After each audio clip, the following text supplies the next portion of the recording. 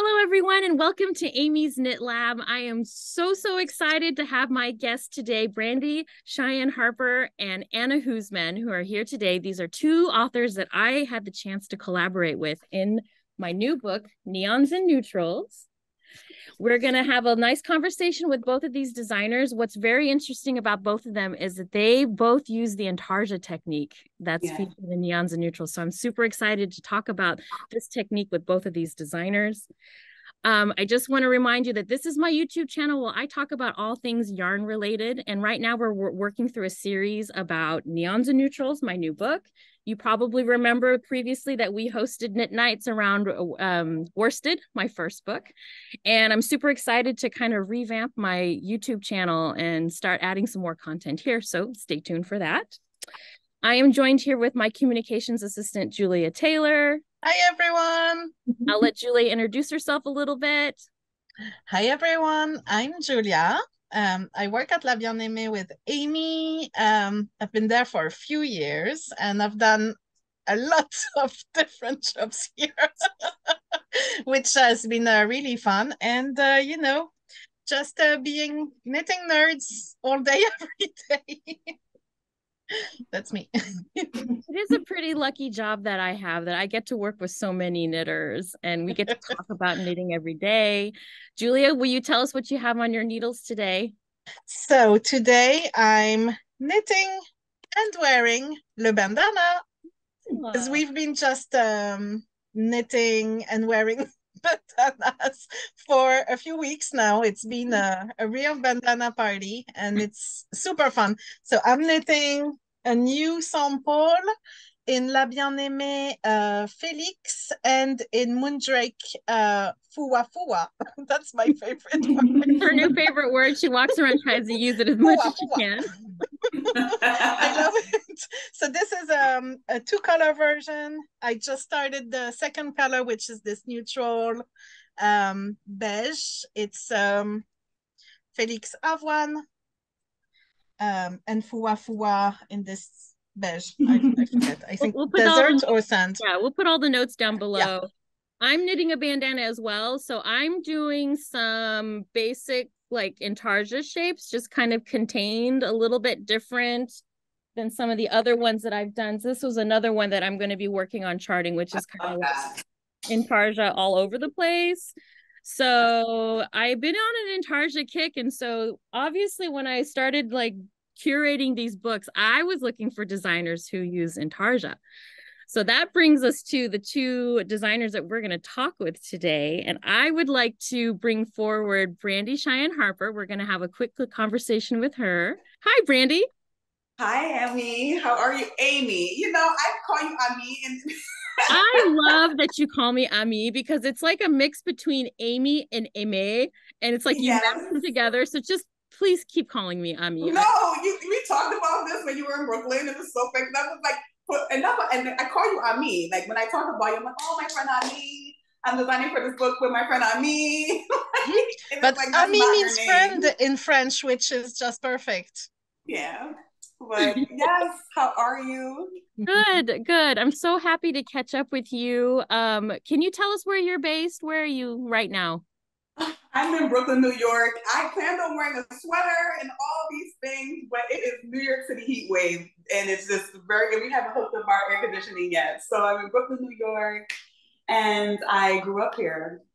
Great. Well, recently I saw in your stories that you were somewhere with like water and sun, and where was that? I was in Costa Rica.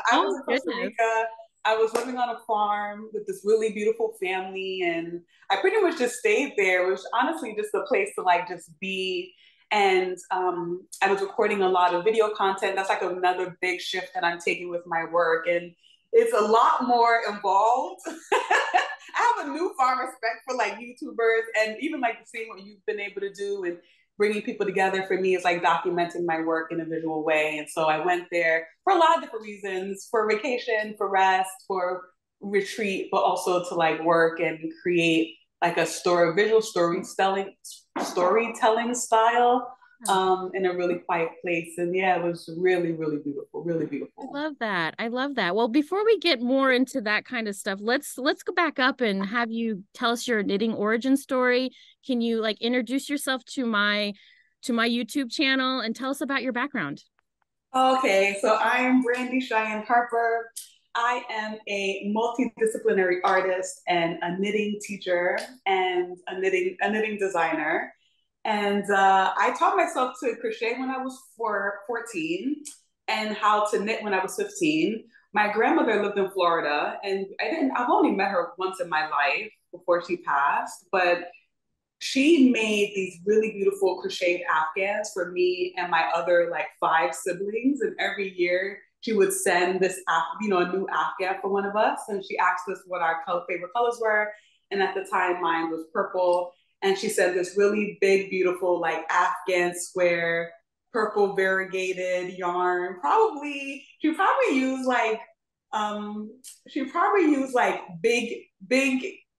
big Caron, that yarn Caron. Yes, yeah, my mom had that in her stash too. I know that yarn so well. She probably used that, or she probably used Red Heart variegated yarn. She used one of those. And at the center of it was these really beautiful flowers, and I wanted to learn how to crochet the flowers. And I taught myself to crochet when I was 14.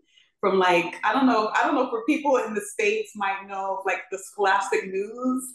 Back in the day, we used to get like those little things. You could like order books for like it was $2. such a big deal when the Scholastic News catalog would come. We'd all run home and be like, I want that one. I want that one. It was like a thing. And I remember getting like a couple of books from Scholastic News, including knitting books.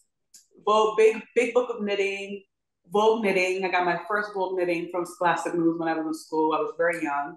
Wow. And I taught myself to knit a year later. And then a year later, I started working at a yarn shop. I remember going to my mom and being like, Mommy, I need some money for some yarn. And she said, how much is the yarn? And I said, I was like, $10. She said, $10 for a ball of yarn? She said, you need to get yourself a job. And so I was walking on the street one day in Brooklyn, and there was a yarn shop that was hiring.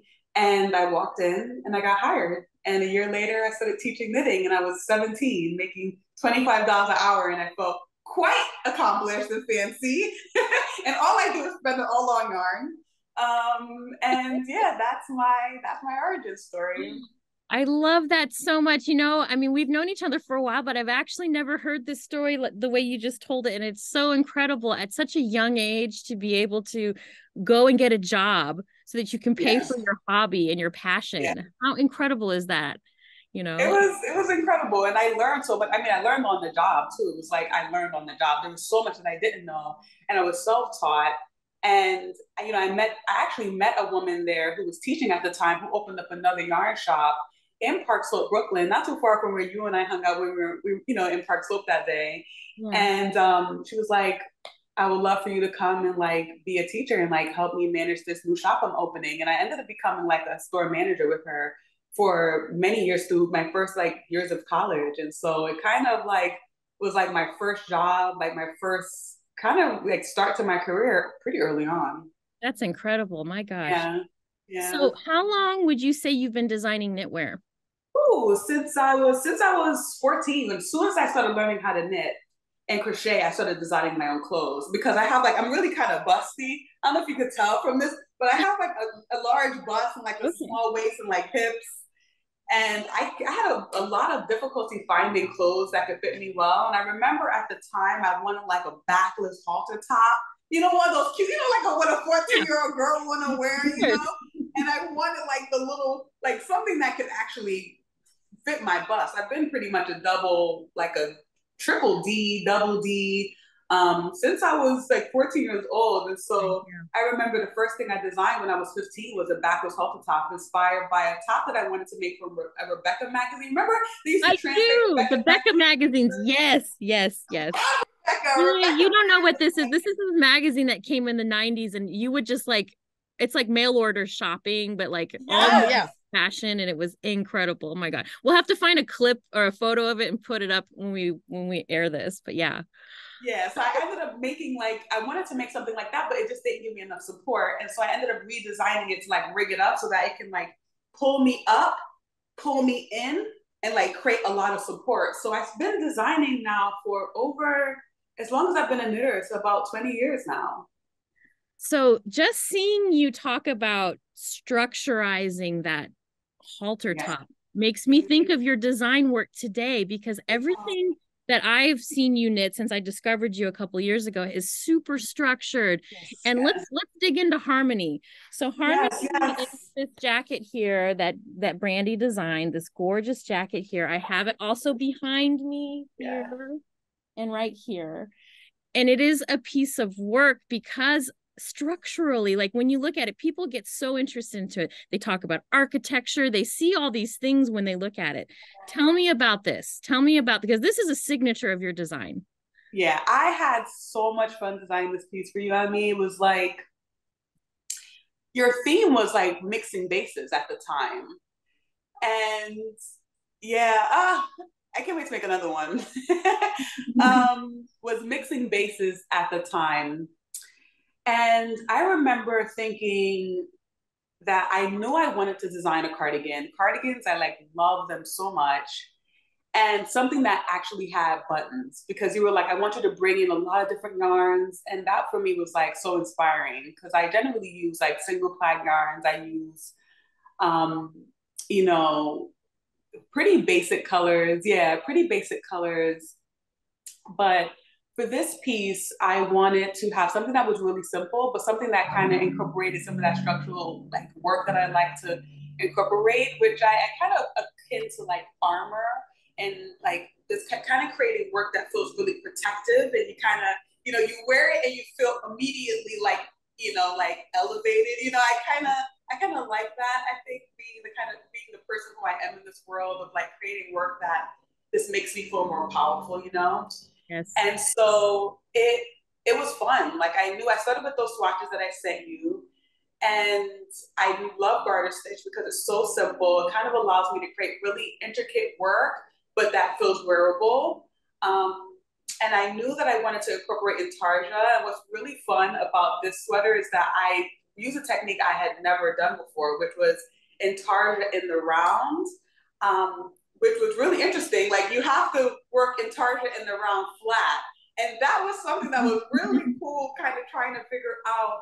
And it was so much so that what came up in like the testing circle, like, I mean, in the testing phase was that like that needed a video, because so many people like had never done something like that before, including me. And so I have a video that's linked in the book that shows how to do that Intarsia technique of like creating Intarsia in the round. So structurally as well, it's like something that it was really interesting for me because I had never done it before, and I had to like figure it out, and had to figure out how to teach it and show it in a way that people could really follow and do it themselves. And so, yeah, I'm really excited about the neck detail and so much. Yeah, it's really cool. I wish I had the sample. It's I'll bring this over so that we can see it really quick. But like this collar back here stands up. That structure going on here. Here you can really see the difference in the weights of the yarn. So we use a super bulky here and a bulky here. And what everyone hands down when they try this sample on tour is they say this is a completely wearable sweater. Because you know how we knit these big bulky sweaters. I've done it, you know, with super bulky, but then you knit the whole thing in bulky yarns. But then when you put your arms down, it's like you kind of feel like that kid from the Christmas Story wearing his like snowsuit walking around because you got all this like, you know, bulk underneath here. And because of the method that you used of using two different weights of yarn here, took away that bulk immediately and made the piece wearable, elevated, like you said. Like the minute people put it on, they were like, oh my gosh, this feels so great. I love that you use the term armor, because it does feel like armor. When I was in Minnesota, Brandi, I have to tell you, everyone wants to knit this because they were like, this is the kind of sweater we need for Minnesota winter. You know? I love that so much. Yeah, it was really, really cool. And then the little plus on top of that is these buttons that you created here. How did you come up with the idea for this? I'll be like, I love those buttons. I was on Instagram actually, and I was just scrolling, and I saw someone like just using crochet to crochet buttons. And so I sat down and I said, okay, I'm going to try and design a button that is based on magic loop. Not magic loop, magic circle, magic circle. magic circle. Yeah. And so I kind of played around with that, and I tried a couple of different things. A lot of things wasn't really hitting for me. And then I ended up using a smaller yarn. I was like, I can't use a chunky yarn for this. It's just not going to look great. No. And I tried a number of different like single crochets in the loop to try to see how I can get like a really beautifully designed button that didn't necessarily look handmade. I wanted a button that was handmade, but that looked like you could have purchased it from a store. And so it kind of took some fine tuning, but I remember just seeing something on Instagram, just someone using crochet to make a button. I've seen this before. Most handmade buttons are crochet. Like I've seen a lot of buttons that use crochet as a base. And so I kind of just played around with my own way of doing it to create something that looked really nice that could complement the sweater. And so I remember, I knew I wanted to use a couple of different yarns, yes, and because to kind of stick with the theme. And so I ended up using two of yours, one like your mohair, which is just so beautiful. Actually, no, what did I use? It's so funny now. I used your mohair. Yes, and merino singles. I use your singles and your mohair, and I use like a cotton silk yarn that I had some scrap to bring the buttons together because you needed something that was stronger to tie the buttons to the sweater. And so those buttons, I am so proud of those buttons because I'm really picky about buttons, and it's the reason why I don't really add a lot of buttons to my sweaters because I don't know, something about chunky yarn and buttons that do not always work.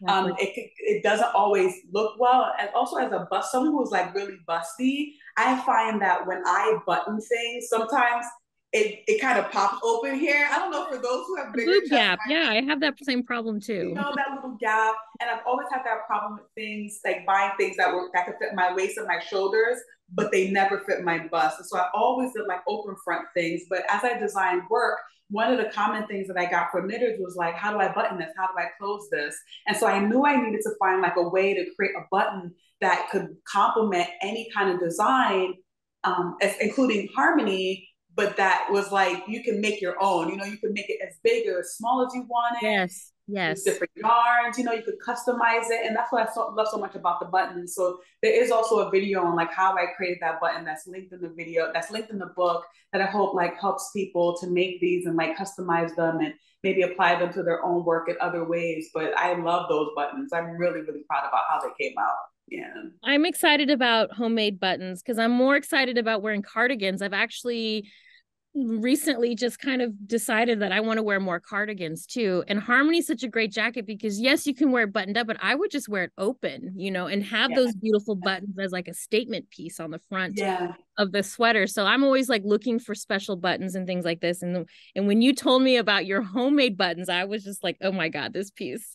So let's talk about the name Harmony. How did you come to this name for this pattern? Oh man.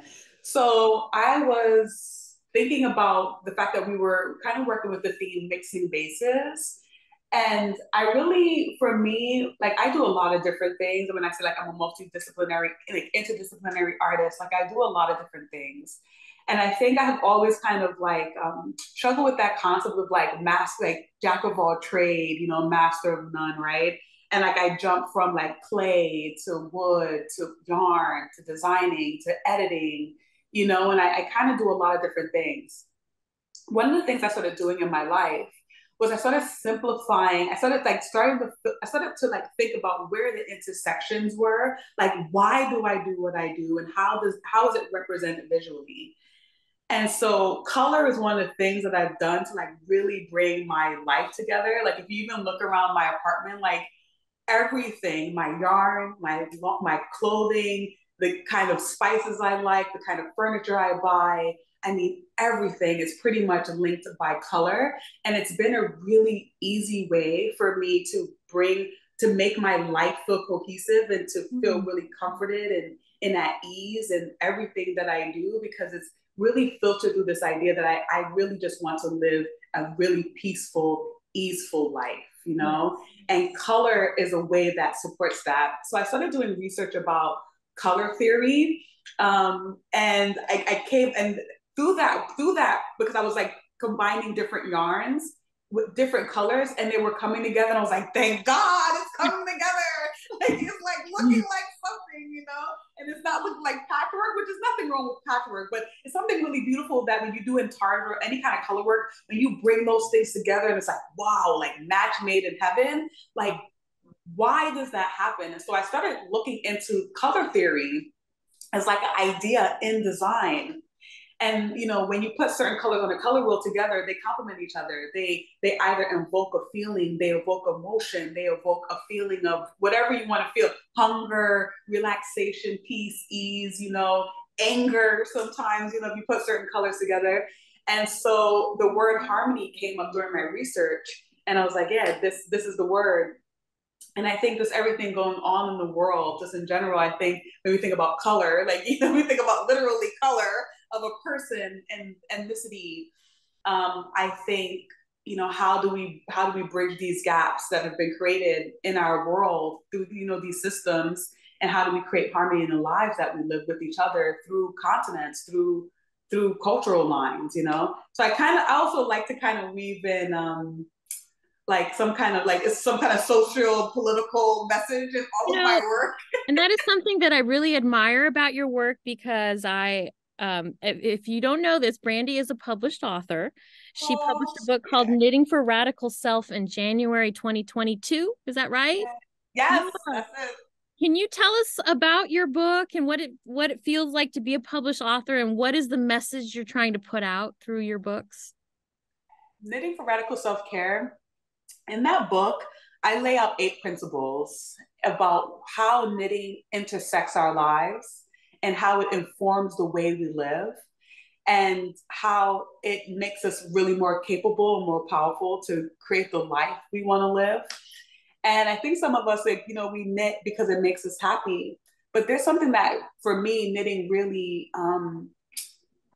really taught me at a very young age, that anything that I want is possible, as long as like I really want it, you know. Like sometimes we really want things, we don't get it, but I often find that when I want something, knitting is often proof that I can start something, I can go through the process, and sometimes it can be really difficult. You know, any knitter who's like had difficulty with a pattern or had to rip something out or had to like be like, damn, I should have checked my gauge, you know, like had to begin again, you know, like it is like we learn so much about ourselves through our knitting practice. And it's, for me, always proof of my capacity to create the life I want to live. And so knitting, the first word is like intersection. The first principle in my book is intersectionality. It's about how knitting is affected by our income, our skin color, our physical ability, you know, our access to space, you know, our belief in ourself, our self-esteem. I mean, all of it can really affect how we approach knitting. And so in my book, I really wanted to kind of bring those ideas to the forefront that, you know, our relationship with knitting actually builds a more intimate relationship with ourselves and creating the world we want to see, building the community we want to have. And I try and do that in this book. And I get emotional because how does it feel to be a published author? It's overwhelming. I'm not gonna lie, it's overwhelming. You know, I mean, like, I can agree. Yeah, it's overwhelming. You know, because you know, it's something that I really wanted, and it took many years of like just kind of consistently putting my work out there and like having this learning curve as a designer, going from someone who sold finished products. That was like really what I did. I sold finished products, you know, and I taught entrepreneurship classes for like the city and museums and things like that. And I transitioned into writing knitting patterns. So it was something that was like a learning curve for me to learn how to write knitting patterns in a way and to create my own style. And so it was like huge, you know, transition for me, and for it to be as well received as it has been. And I feel really honored, you know. And so I feel like I have a responsibility to continue going and to put my work out in the world. And, you know, even as like a Black queer designer and knitter in the world, I get messages on Instagram and in the world being like, wow, it's so amazing to see you doing what you're doing. And like, it shows me that I can do it. So it's overwhelming. It also feels like really exciting. I feel like I have a great responsibility, not only to myself, but to my community, to keep doing what I'm doing, keep putting work out into the world, and to try and, you know, bring knitting to the people as much as I can, as like a real tool of like healing and liberation in the way that we live our lives and the way that we, you know, we create the world we want to see. So I think that answers your question. I'm so sorry. That answers my question and beyond. Talk about that. Not sure. Just want to say everyone should run out and grab Brandi's book. It's a beautiful book to look through and read. The words are extremely calming and the patterns are exciting in there, and they're very, very much her style. Let me ask you a question about neons and neutrals. If you were to knit something for yourself from neons and neutrals, what would you knit? Oh my God. So Anna's hat, the Intarsia hat, that is already done. I'm so excited. I'm going to use my stash. So, Anna, I cannot wait to make your hat. Not only that, like you and I have, Anna's not on the screen right now, but she's coming up next. We have like a similar color scheme. Like I love Anna's colors. They're gorgeous. Yeah. And so I was deeply inspired by the colors that she used. I definitely want to make that. And I definitely want to make Zhao. Is that how you pronounce it? Oh, Zhao Mai, the Best by Layla Yang. Yes. No, is it Zhao with the cabled, with the beautiful cabled, is that it? Hold on. I'm probably pronouncing it incorrectly. It's Xiao Mai, yes. Xiao Mai. With the beautiful is it braids, this one? with the beautiful braids. Yes. Yes. Yes. Oh my God. Yes. That one? Yes. I mean, I looked at the pattern. It's the technique, that beautiful stitch. I love, especially as someone who's like, I'm always going to be an apprentice to my work. I'm always like a teacher. Like when people like, I stopped kind of shying away from the word teacher. I kind of like the word guide because I feel like I'm like constantly learning and I'm kind of on this path, but I'm always going to be on it. And I feel like in a lot of ways, like I lead, right? Because I have a design aesthetic and I design and I create instructions. But I feel like I love following people, like work of other designers that teach me new things and I've never seen before. And that braid, like I've never done anything like that before. So I'm really, really excited. It's super fun to knit. We like swatched a whole bunch of them. So I love it. So I would definitely knit those two. All right, so we want to get back on topic here because I want to ask you, like, what kind of projects are you working on right now? Is there anything you can share with us or sneak peek? Yes. Oh my God. Oh my God. Okay. So if you're following Harmony, if you're working on Harmony, I highly recommend checking out my Skillshare classes that just came out. It's really such a huge project that I'm really proud of. Skillshare is like an online teaching platform, and they reached out to me to create a series of knitting classes for their in-house production, Skillshare Originals, which was such an honor. And I basically have 3 classes with them: how to make a sweater, how to modify sweaters, like in a very basic, rudimentary way. You know, knitting is very mathematical, so I try and keep it really simple. And then in 3rd class, I go over specific techniques, most of which I use in Harmony. So I go over in detail how to do tubular cast on. I go over how to do the I-cord cast on. And so in I-cord the I-cord salvage, which I use in Harmony. So if you need like any specific like help with those kinds of techniques, you can use my link. It's in my bio, in my website. And you can get like a free month to Skillshare to like take the class and like try it out. We'll include that link in our notes too, so people can get access. So that's like, yeah, that's huge. That's big, and it's something that I really wanted to offer my community as a way of like supporting their work and also supporting my patterns. Those people who like follow my patterns, like now hopefully have a little more support creating some of these techniques that I really, really love. So that's out and it's big and I'm excited about it. All right. Well, tell us where we can find you on the internet. You can find me at brandicheyenneharper.com. That is my website. You can also find me on Instagram at Brandi Cheyenne Harper. And if you ever want to take online classes with me, I highly recommend trying out my Skillshare classes. They're really comprehensive and I'm really proud of them. They did a great job helping me to kind of like flesh out the idea in the class syllabus. And of course, my book, Knitting for Radical Self-Care, is available everywhere books are sold. So you can request it from your local library if you want to get it for free and like just rent it for a short time, or you can get it at any major book retailer that you visit or your local yarn shop. Awesome. And how about YouTube? Where can we find you on YouTube? Oh, yes. I'm like shy about my YouTube because it's new. It's Brandi Cheyenne Harper on YouTube. And yeah, I have technique videos on there. They're very like ASMR style. So if you really like, and they're all techniques to support my book. So they're really simple. They're like 3 to 5 minutes long, and they're relaxing music, and I'm doing mostly technique, but you can look forward to some like vlog art kind of how-to videos. That'll be great. In the future. Yeah. Oh, thank you. Well, thank you so much for that chat. I feel like, I don't know, I just like learned so much, and I can't wait to come to New York to give you a squeeze the next time I'm in town. Thank you so much, Brandi. Thank you. All right, let me bring forward Anna. We have Anna Husemann here, and on screen with her is her test knitter, Anke. So hi, Anke. Hi. But we're going to chit chat a little bit with Anna.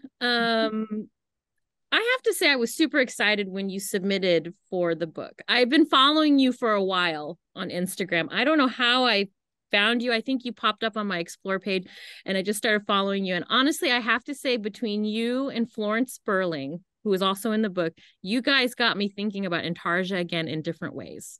Mm-hmm. I took a Domestica class from you once, and I think you were talking about how you keep your Intarsia very organic. Mm-hmm. An organic style. So I'll ask you a little bit about this. I'm like going off here. I'm gonna like wax poetic here. Let's back up a little bit and let's like get to know Anna Husemann, who is a German-based designer. She's the designer of the Mollig hat here, this beautiful hat that she's designed that is reversible, so we can turn it inside out. It features Intarsia in the round. And it's honestly, I mean, one of my favorite hats that I've ever seen in my life. Like when you submitted for this one, I was like, oh my gosh. And so please tell us a little bit about yourself. Tell us your knitting origin story, and introduce yourself to us. Yeah, hi, I'm Anna. I'm a textile and knitwear designer based in Hamburg.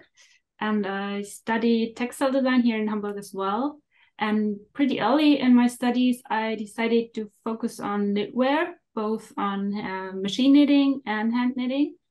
Although I did a lot of weaving and dyeing and screen printing and wood printing when I studied, it was knitting that I wanted to focus on.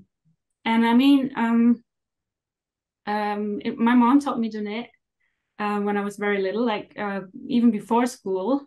So it has always been there. But there was a long time when I haven't knitted that much.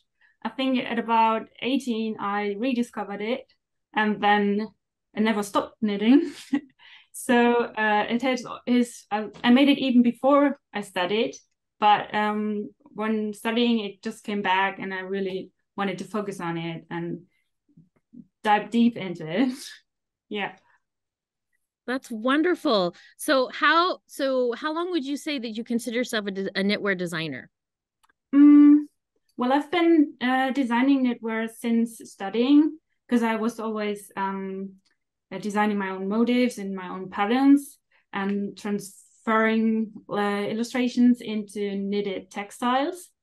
And about 4 years ago, I started producing and selling ready-to-wear knitwear accessories. And it was only like 2 years ago when I started designing hand knitting patterns. And I think it's a bit like you said, Brandi. It's some kind of how do you say that? It's a path, and I think it's shifting a bit towards more the craft part of my business. So I'm focusing more and more on making knitwear designs, like knitting patterns, because what I really like about it is that you can come up with something really unique and adventurous, regardless of the factors like time or even like budget. Well, now that I'm talking, my cat want to come. I'm sure everyone's gonna be like, look at the cat. Oh no, she's taking over. Yeah, because if you design a ready-to-wear knitwear collection, budget and time, especially time, is really the key point, and it has a lot to do with the pattern that you come up with, because Intarsia is really time consuming. So I thought I more and more reduce the Intarsia part on the hat, for example. Okay, is that right? Special guest. Yes. So what I really like about doing patterns, machine knitting or hand knitting patterns, that you can get really adventurous and you don't have to think about time, or you can create really something really unique. So I think I'll focus more and more on that part of my business. So there will be more patterns and less ready-to-wear production pieces. Yeah. That makes sense. Because I love knitting your patterns, and I love looking at your hand knit patterns coming out. So I would love to see Good more. for us. Exciting. Let's talk a little bit about Mollig. So Mollig is this model here from the book. We absolutely had so much fun shooting this. It was a cold day in Helsinki, and the model was so excited. We had to wait till the end to do the shoot because we didn't want to mess up her hair. So we did all the hats at the end, and they were just like, give me the hats, because it was really cold. Tell us about the inspiration for Mollig. How did this shape come about for Mollig? Well, the first was more like an inspiration, because when I was about to submit something, I think it was about New Year, and I was on holiday at the countryside, and we took a walk early in the morning, and it was really freezing cold, and everything was covered with a thin layer of frost, and it was a really magical scene. And also there was a special muted color palette that creates when covered in frost. So this was my first inspiration, the color theme. And then when we worked, the sun was shining as well. It was a really winter morning. And the warmer it got, this layer of frost melted. And then the scenery got brighter and livelier. So I wanted to create something that you wanted to wear in such a scenery, but also that was inspired by the feel and the look of such a scenery. So this was the first inspiration for that design. And then I started to make a few collage shapes, because when I design, I always start with a series of collage shaping, because it's a really good technique to brainstorm and to sketch. Yeah, so I came up with some of these shapes, and then I digitalized them, all those shapes, and played around with positioning. And my first idea was a bit different. So it was a long journey from my first idea to, like always, to the end of the hat. So I played around with the shapes, and initially I made a plain head, a plain Mollig, because the construction is double layered, and I thought I really wanted to try out where to position those shapes, and I cut them out, and then I do it quite often, pin them onto the head to try out, okay, where do I want them to sit? Where do I want which part? And then I also sewed on this kind of because it didn't work with paper, because it's over the brim and then folded. Yes. And so I had all my shapes pinned on that hat. Then I unfolded it to see how the pattern will work, because this is something I couldn't imagine in my head. I needed to make it with the hands, like a test knit. Yeah. Oh, I love that. Yeah. it had all the shapes. I mean, you just blew my mind. I'm like, been knitting these completely bananas, and now I'm gonna go and like cut some shapes out and like pin them on there, and like, I don't know. Okay. Yeah, this is how I always do it. This is the way I can like choose the sizes, because if you knit it in Intarsia, it takes so long, and then I knit it and I see, oh no, I want it to be like bigger, or I want it to sit more like on the brim. So it's good to test it before with a plain head. Wow, what a great idea. What a great idea. So what does Mollig mean? Mollig is a German adjective. It means something like cozy and warm and soft, but it can also mean like woolly, because it's a double-layered head in worsted weight yarn, which is quite thick, and it creates quite a warm accessory. Yes. So you feel all wrapped up warmly when you wear Mollig. Absolutely. I mean, I have to say, all the cold states that I visited on tour, everybody was so excited about this, because they're like, this is a hat that I need for my winters here, and so they love it. Yeah, this is perfect. I'm gonna make one so I can wear it this winter when I ride my bicycle. Yeah, the perfect kind of hat to have when you're riding your bike in the winter. Yeah, really warm. So I mentioned earlier that you give classes on Domestika. Can you tell us a little bit about those? Yes, I've got one class on Domestika, which is all about Intarsia, but also about developing your own motif and creating with Intarsia. So there's a project that you can knit a top, and you can decide if you either want to knit the pattern that I designed, the motif that I designed, or you can use an empty chart and fill it with your own motif. And in the course, I also introduce myself and share a bit about my inspiration, but I also give advices, or I show a bit like how I create my designs with collages, and I give tips like how I work with my mood board, or how I decide on colors with yarn wrappings, so that you can come up with your own idea. Very cool. It's a very cool class, and I highly recommend it. What's so great is I can tell immediately the kind of classes that you offer and the kind of classes that Brandi offers are different. You guys are talking about similar techniques using Intarsia and the round.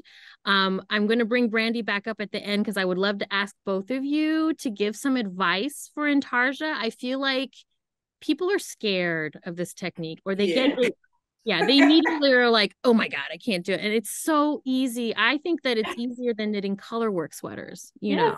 Yes.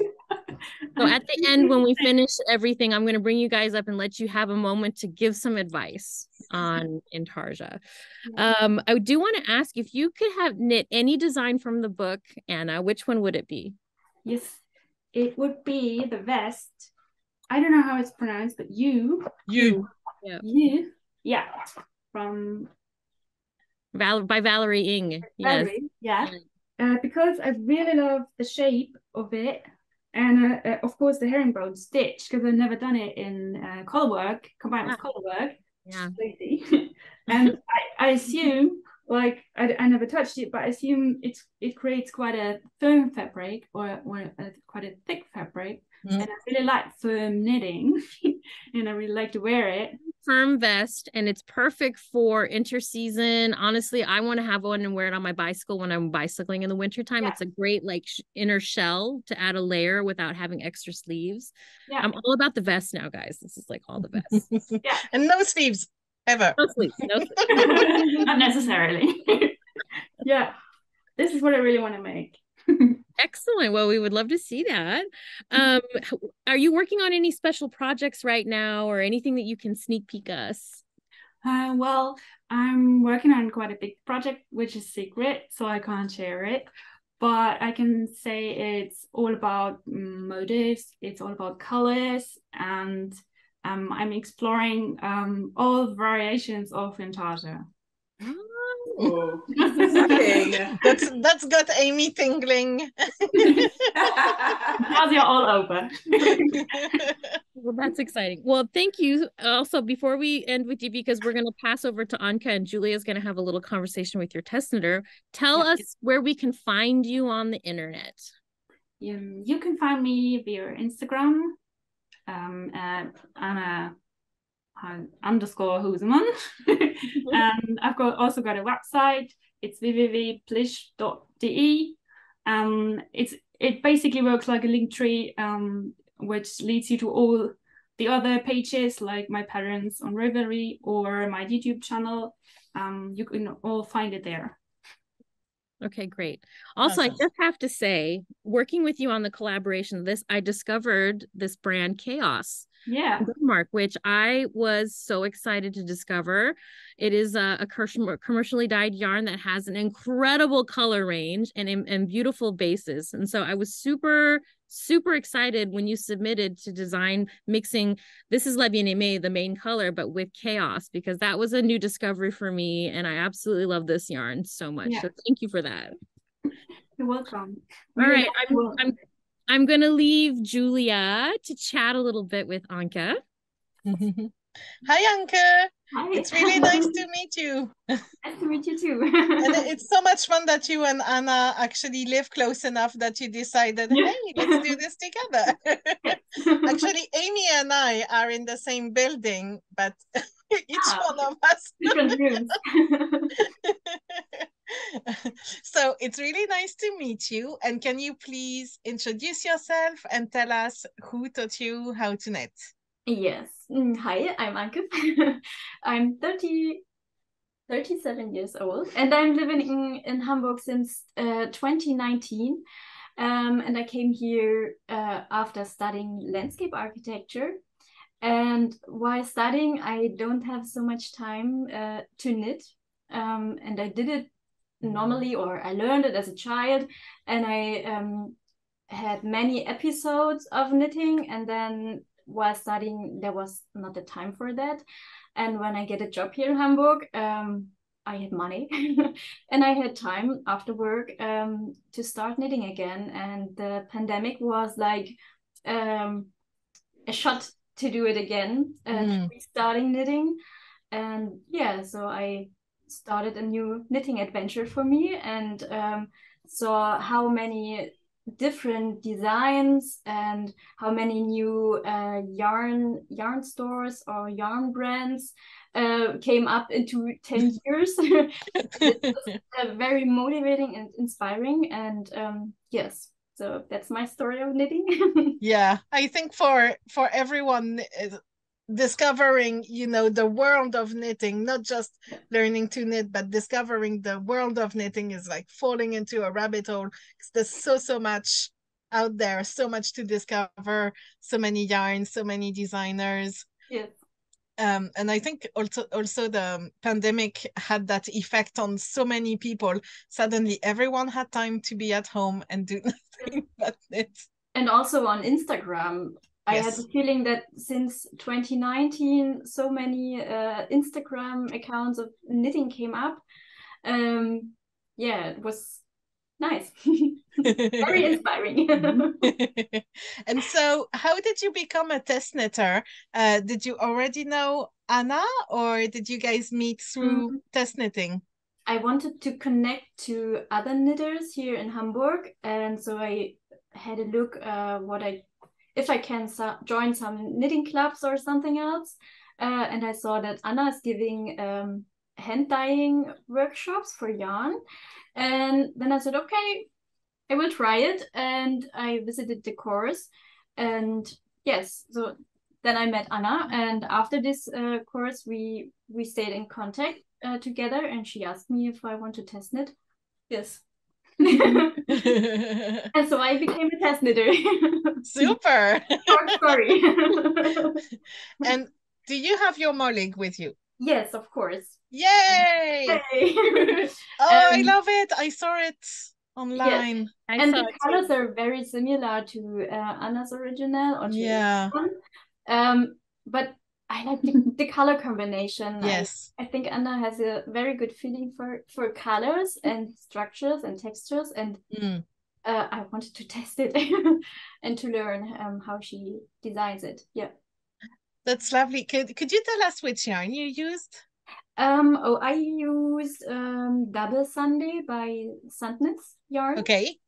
And the brushed alpaca from Chaos Yarn. This is, I think, this beautiful yes, color. Charming. Yes. And the violet tone is from Knitting for Olive, the soft silk mohair. Yes. Yeah. Very cute. Lovely. And could you tell us, have you been knitting a lot lately, and what have you been knitting? Can you please show us a couple of your recent projects?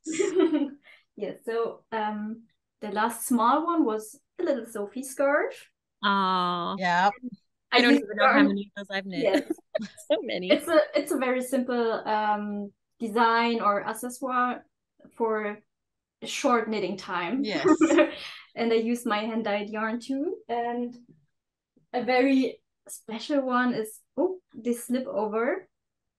It should become the same slip over I'm wearing right now, but this design is applicated. Yes, this one is applicated by me on this. Are you weaving? Are you weaving on the top, or are you doing embroidery? Also, it's a slip stitch variation. Slip stitch. Oh. And I think this is very cool because you can wear it on both sides. Yeah. So on the back side, it's the stripes. Very cute. And if you turn it, you have the slip stitch. I love reversible things. It's like 2 outfits in one, That's so great. Yes. What pattern is this? I saw the pattern on a fabric in a shop, and I was like, oh, this one looks so good. I want to knit it. And Anna helped me to rewrite the pattern so that I can applicate it on this one. Amazing. Yes. Cool. So it's a freestyle one. Yes. I've never done that. That's super brave. Julia, you gotta try it. You just yes. Yeah. Yeah, it's fun. That's amazing. Well, thank you so much, Anke. It was lovely to meet you. And you have a wonderful Mollig. Thank you. All right, I'm going to bring up Brandi here. And so we've got everyone up on screen. I wanted to talk about Intarsia just really quick because I've got two designers here who use the Intarsia technique. And while I've been out on tour, I've been trying to, gently nudge people towards Intarsia. I just released my Le Bandana pattern, and I have this one's the kind of crazy one that's got Intarsia all over. But I had done one with very simple motifs to be like introductory Intarsia. Can you give us some advice? So if you're saying I think that the most important advice is to get people interested so they're not scared about it. So this is for beginners who are starting with Intarsia. So Brandi, why don't you start? And Intarsia pusher. That's me. I love that. So I love Intarsia because I like working with color. I like combining color in really beautiful ways. Like even I was just working on this little bear. It's crochet, so it's not Intarsia, but it has like these little pins. But I'm using the yarn from my Say Hello to My Colors sweater that I'm doing from Jessie May. It's beautiful, but there's a lot of color work. I think the best advice I kind of would give myself, and I break my rule all the time and I regret it, is to keep your yarn detangled as you're working. So I know a lot of us, we just want to knit, you don't want to have to worry about it. But I think when you're working with different colors, even if you're working with one or two or three colors, and it's not that much, this is Fair Isle actually, what I just showed you, but Intarsia, it's a little different because you're using blocks of color. And so it's not as, it's less tangling than Fair Isle, but I recommend at any point you feel your yarn is, wrapping around it, around itself, use it as a way of I'm going to knit in my yarn today. I'm going to knit in my yarn right now. Just set aside 5 minutes and just unweave it. And I have used it as I know I think a lot of us as knitters, we don't like tangled yarn. You get frustrated, throw it to the side, right? I started to use untangling as a way of being mindful. So I'll have tea or maybe even have a podcast or a show I've watched a million times on. And I would use that time to kind of just be in the present moment and use it as an opportunity to be in the present moment and untangle my yarn. So if you use untangling as a way of like meditating, I think it might help you, and it will definitely improve your experience with color work in general, but definitely Intarsia. I love that. It's so good and powerful. Makes me want to go home and untangle my mess at home. Okay, what about you, Anna? What kind of advice would you offer to a beginner who's starting out in Intarsia? I might recommend wrapping the yarn onto some kind of a cardboard or something that you've got like tiny balls, and they're all, I mean, they don't get that tangled up if you've got them wrapped up on a cardboard. And important is that it doesn't unroll, because the more it unrolls, the more it tangles up. So you can snip into the cardboard and secure the end in it, and then you've got them hanging more in a line, maybe. Yeah. And I think what scares some people are color charts, which I completely don't understand, because it's the easiest thing to read, and it even tracks your rows. It's like a row tracker. But people get like uncomfortable reading it if they've never done it before. So maybe start with an introduction for color charts, how to reach it, or how to do it. And sometimes like beginners even don't know that they need to like cover the rows upwards from what they are reading, because they cover it below, and it just doesn't help at all if you can't see which row you made before. Yes. So it's how to read charts. Yes, is a good advice. That is really good advice, because I think that's another thing that kind of scares people away is there's charts. Yeah. I tell you, it's a map. It's telling you where to go, it's going to lead, so. Yeah. Oh, thank you. That's wonderful advice. Thank you so much. So we're coming to the end of our episode, and I have two fun questions that I would like to ask. I'll start with Brandi, and then we'll go to Anna and then Anke. What is your knitting superpower? Oh man, I thought about this, and it is beginning again. I think for me, being able to rip things out I will not hesitate. Yes. And when I do, I will knit 3 or 4 inches, and I'll just be like, knitting for me is one of the opportunities, is like the very rare opportunity to either fix my mistakes or undo them.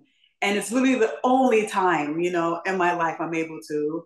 And and I love the fact that I can just begin again. It's definitely something that I think kind of translates in all aspects of my life, actually.